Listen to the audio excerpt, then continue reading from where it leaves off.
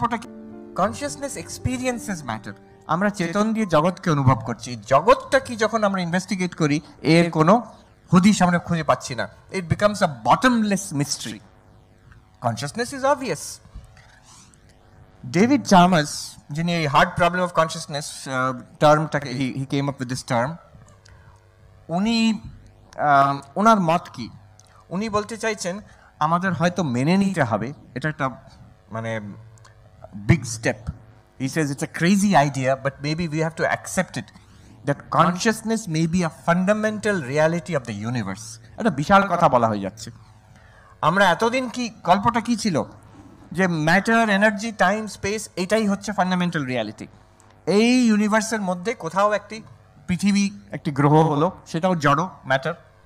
তার মধ্যে কিছু জড় পদার্থ ম্যাটারিনের নিয়ম অনুযায়ী ইভলভ করতে করতে হাইয়ার লাইফ ফর্মস হলো, তার মধ্যে sophisticated nervous systems and brains হলো, সেইখান থেকে কোনো রকমভাবে চৈতন্য হলো। এই গল্পটা কিন্তু আমরা, this is main stream science. Science এই জিনিসটা আমাদের বলে। এখন ডেভিড চার্মার্স বলছেন হয়তো বা নয়, ম্যাটার থেকে কনসিয়াসনেস, ব্রেন থেকে কনসিয়াসনেস কি করে হচ্ছে আমরা কিছুতেই বুঝতে পারছি না, আর বোঝা সম্ভবও নয়। উনি বলছেন ইটস আ ক্যাটেগরি মিস্টেক, দুটো সম্পূর্ণ আলাদা জিনিস। ব্রেনের সঙ্গে কনসিয়াসনেসের রিলেশন আছে, নোবডি ডাউটস ইট, কিন্তু দুটো রিলেশন আছে মানে একটা প্রডিউসার, একটা প্রোডাক্ট, তা নয় কিন্তু, মে নট বি। উনি বলতে চাইছেন, এখন একটা দাবি করছেন, consciousness may be a fundamental reality, a fundamental ইউবিকুইটাস reality of this universe. কোনো ম্যাটার থেকে কনসিয়াসনেস এসছে এরকম আমরা পারবো না, করা যাবেও না। It's in principle impossible. এটা একটা বিরাট স্টেপ।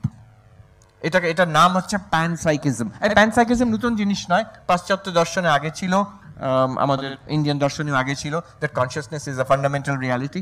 কিন্তু এটা আজকের যুগে 21st century বুঝতে পারি যে consciousness is not a product of the brain, then it's a big step forward, really big step forward.